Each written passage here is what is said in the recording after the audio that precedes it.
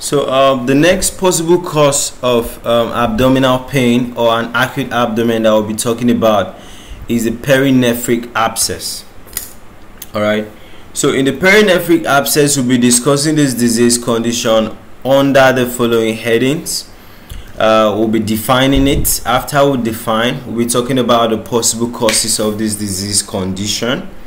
After we talk about the possible causes, we'll talk about the symptoms, the diagnosis, and the next one will be treatment. Then lastly, complications, that's if this disease condition is left for a very long time without treatment. Okay, so this is what is known as the perinephric abscess. Basically, you know what an abscess is.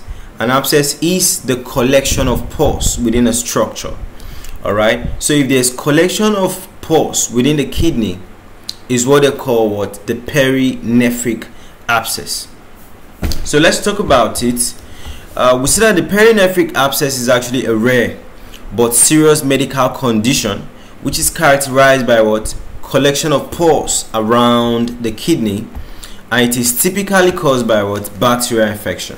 When they say it is typically caused, that means you could have other causes, but bacterial infection is kind of like the most common cause of this condition. Alright, so it is actually a type of abscess that forms in the perinephric space, which is the area around the kidney.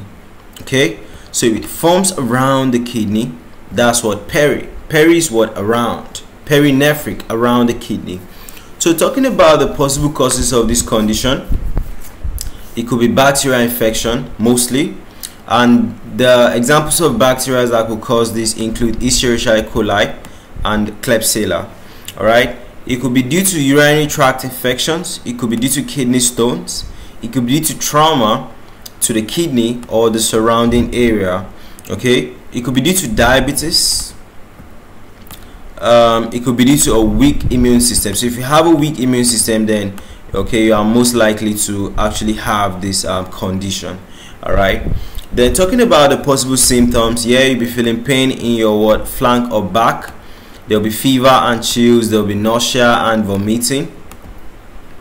You'll be having abdominal tenderness. You'll be having a burning sensation when you urinate. Okay, you'll be having frequent urination, that's what? Frequency. They'll be having blood in urine, that's what? Hematuria. Okay, so talking about a possible diagnosis, if you want to actually confirm that this medical condition exists, you might want to do a CT scan or MRI scan just to confirm the abscess. Then you might want to do a urine culture to identify which type of bacteria, because most commonly is bacteria. So you want to what? Identify the bacteria that is causing this what? Upset.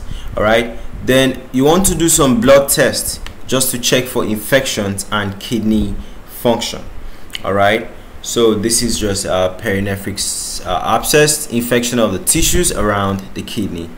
Alright, then talking about the possible treatment, since it is mostly bacteria, you might want to give antibiotics just to treat the bacterial infection.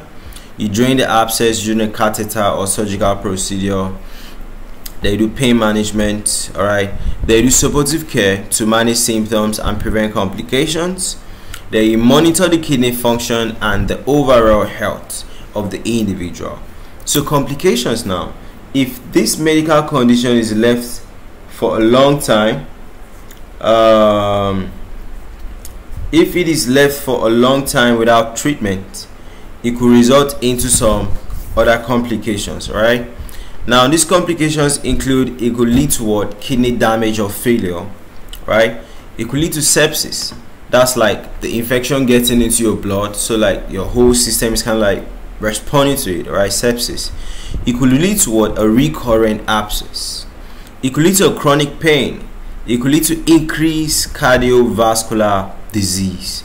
Alright, so guys, that's it about perinephric abscess. From the definition, causes, symptoms, diagnosis, treatment, and complications. See you guys pretty soon.